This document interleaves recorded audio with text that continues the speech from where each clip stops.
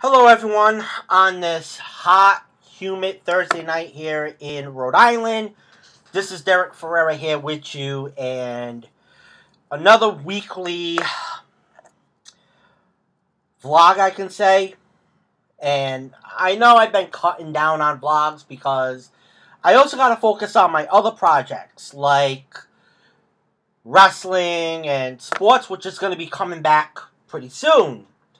But I still want to keep talking about COVID-19, coronavirus, because there is going to be a ripple effect to this coronavirus during this election season.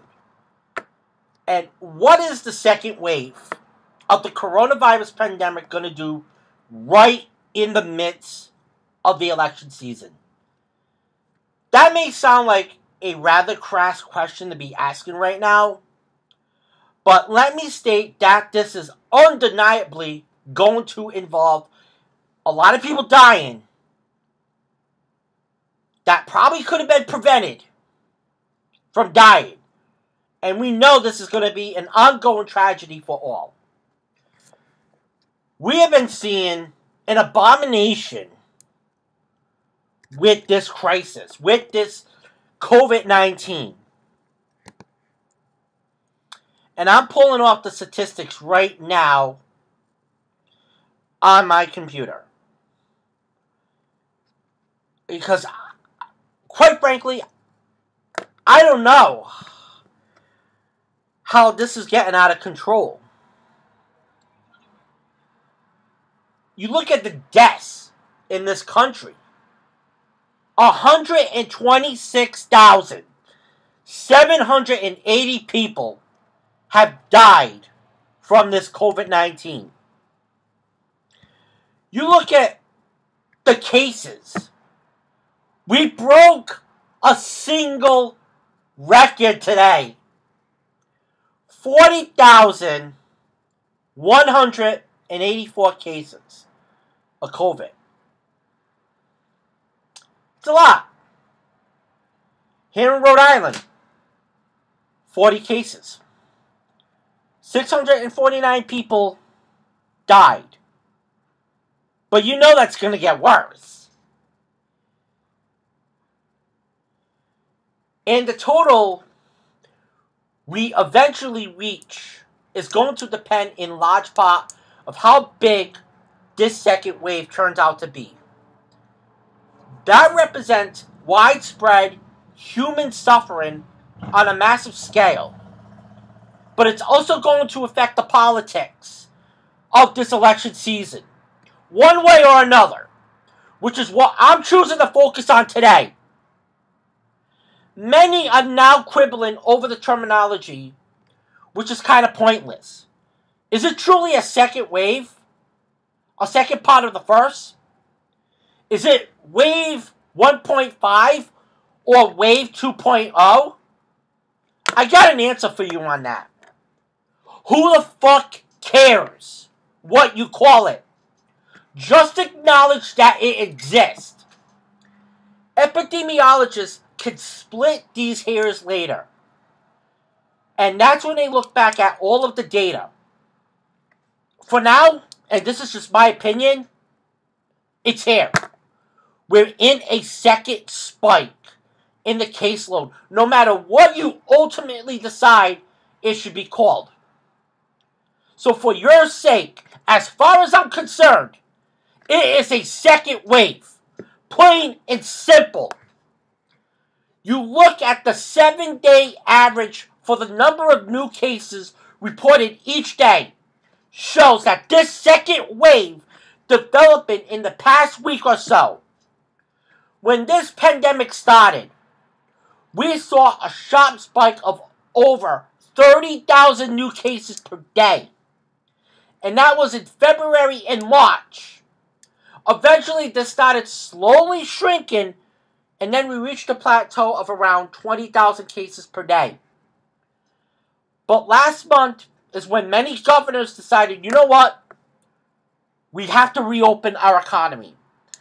And if there's one thing that I agree with our president, The economy wasn't meant to be shut down.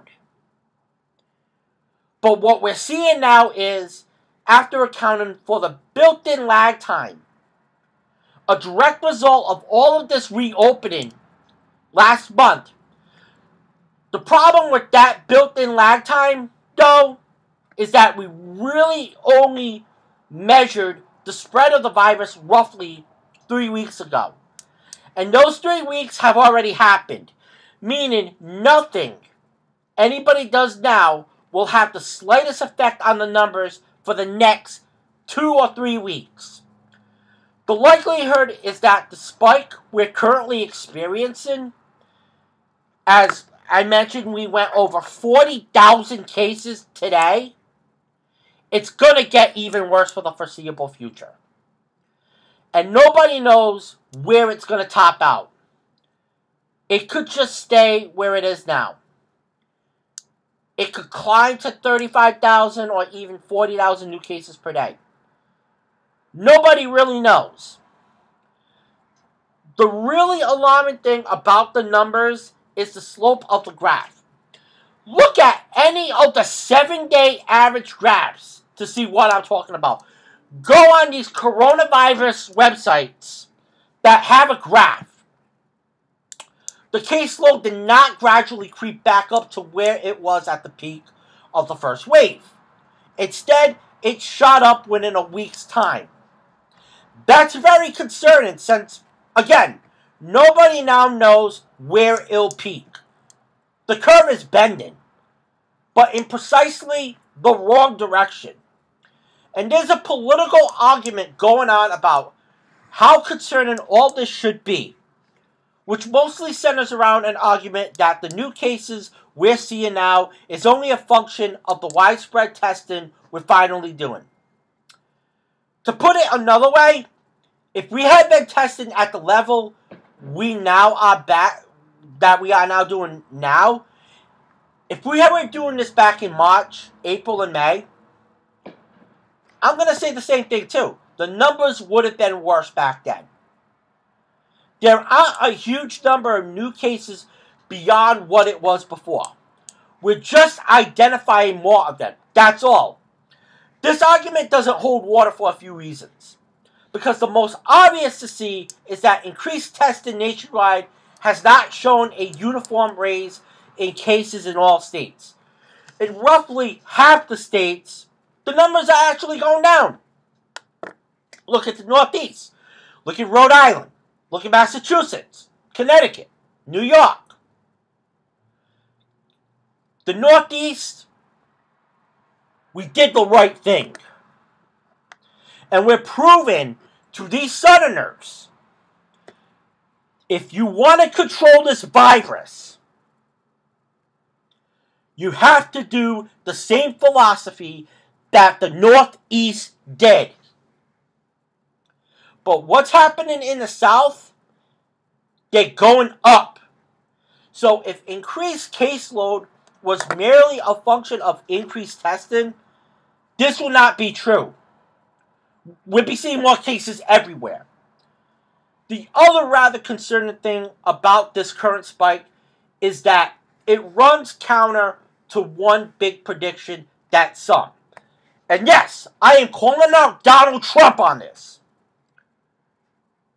Donald Trump said that the virus would recede in the summertime because viruses in general don't like hot weather. Okay, the spike that we're now seeing is centered in the Sunbelt states. And those are the states where the temperatures are the highest, right as we head into the summer. There has been no general abatement, and COVID-19 seems to spread just fine in hot climates. So what does this mean politically? Well, that too is kind of unnotable due to all of the unique circumstances we're all now in. We've never had a president who seems to think if they clap their hands real hard that the virus will quietly go away. We haven't seen a pandemic like this since 1918. in over a century. So how will it affect today's politics? It's anyone's guess. Governors, even ones from the Republican states that reopened as early as they possibly could, what do they do now? They've announced that they are pausing their reopening plans. But pausing isn't restituting stricter control on society. If things get worse, if hospitals in entire cities become overwhelmed the way that they were in New York City during the first wave, some of these governors, they're going to have to bite the bullet and announce that they're moving backwards. You could call it reclosing their economies. And like I mentioned, you don't want to reclose an economy because the economy, they're never meant to be shut down. But I should mention in all fairness that this is likely going to happen in both blue states and red. I'm just warning you right now. So that should at least spread the political blame game around a bit. State politics aside, though, how will it affect the presidential race? For the past month, Donald Trump has decided to focus his campaign efforts on announcing his great American comeback.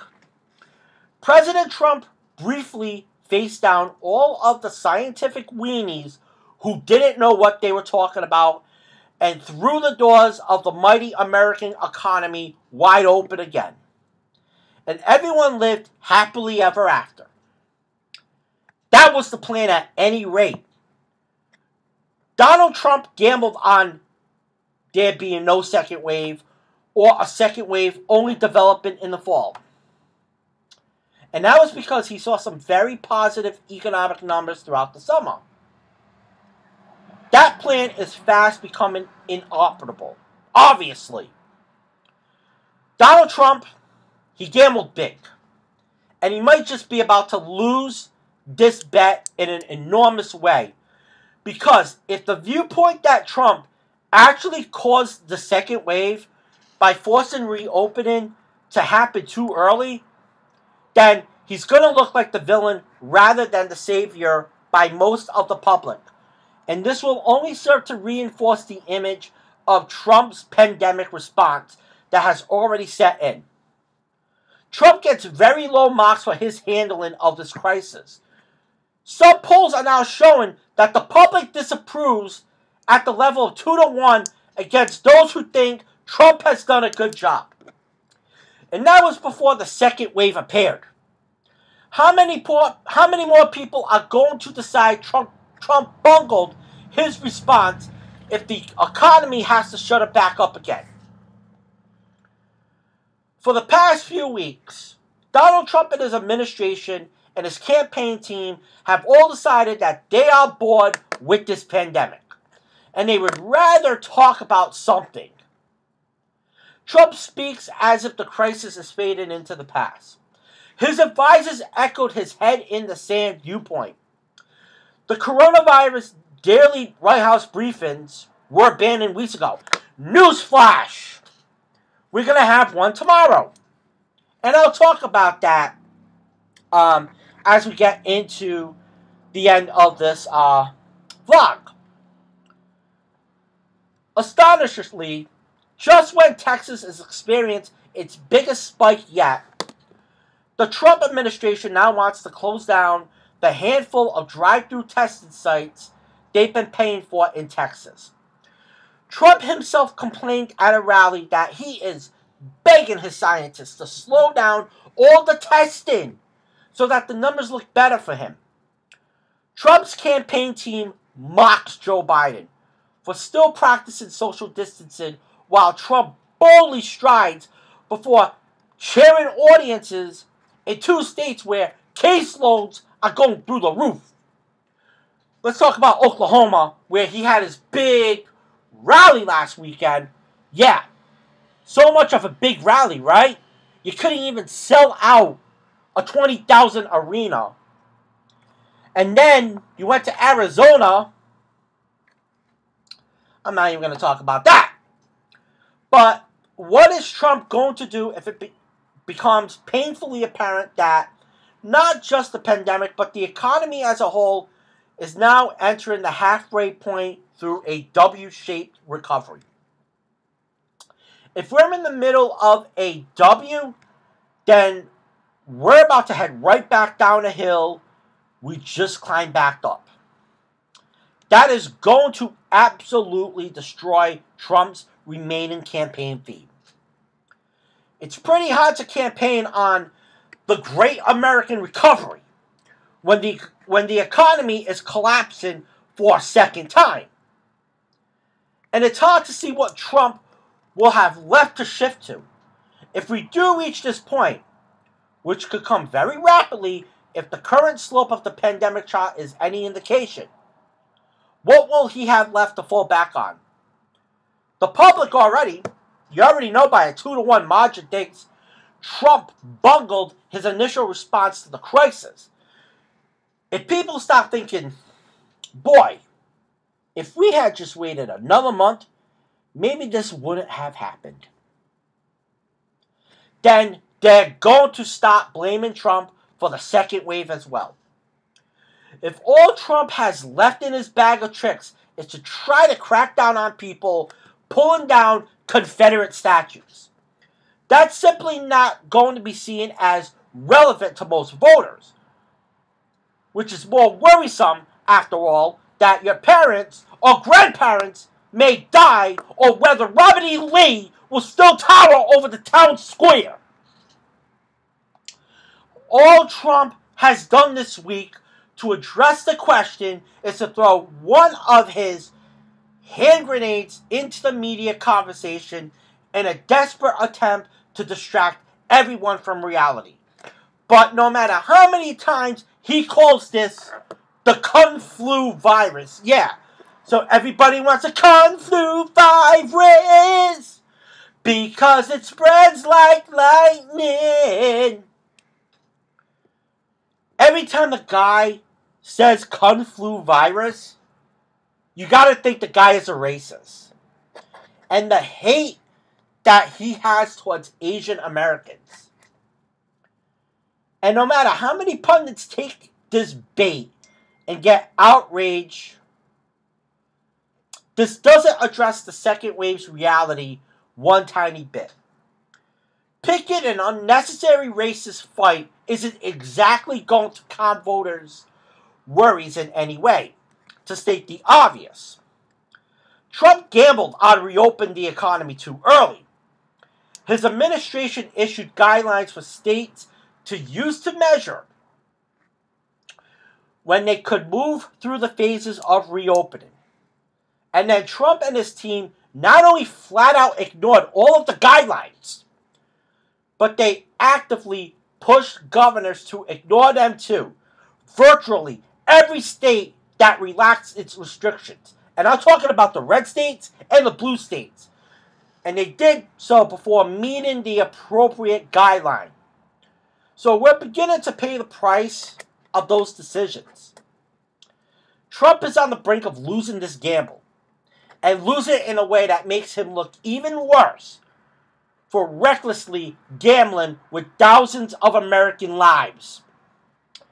Sooner or later, Trump is going to be forced to face the reality of a second wave. He has not done so yet, because he still ridicules the pandemic and speaks of it in the past tense. This guy pats himself on the back for his perfect response, in fact, and treats it as a crossed-out to-do list item.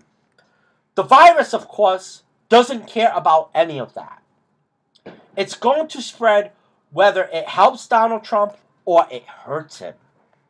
But once Trump is forced to face the new reality, he's going to have to then come up with a whole new theme for his political campaign. Because leading the great American recovery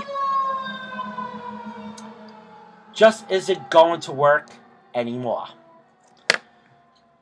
that's it for this tonight.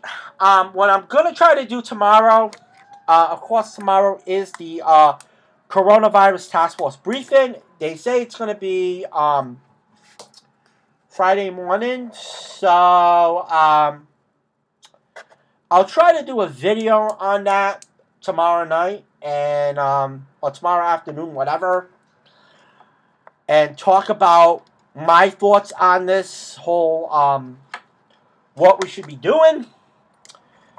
Until then, stay safe out there, and for the 649 lives that we lost today to this pandemic,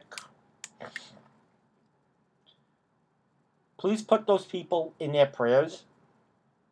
And for anyone that had lost a family member, those 126,780 people, pray for them. Have a good night.